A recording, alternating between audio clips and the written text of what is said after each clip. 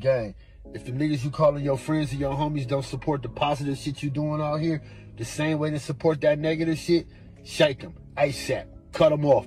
You don't need them. Them ain't real homies, man. Them is demons in your ear, nigga, trying to get you to go down the wrong road. I'm only keeping it real because I know I got the demons in my head talking to me all the time, and they come in the form of money.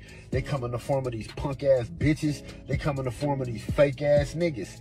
And you ain't no different than me. So if I'm telling you some real shit, if you see niggas constantly just trying to get you to do bad shit, constantly trying to get you to do some negative shit that's gonna put you at risk, nigga, shake them, my nigga, cut them off. Do they got that same energy when you put that application in? Do they got that same energy when you say, you know, I'm going back to school, my nigga, or I'm finna get a job, my nigga. You know what? I'm done with all the bullshit, man. I'm finna take care of my kids and be a stand-up nigga. I doubt them niggas give you that same energy. You know why? Because you got a mind state, nigga, that's breaking away from the shit that they been stuck in their whole lives, nigga.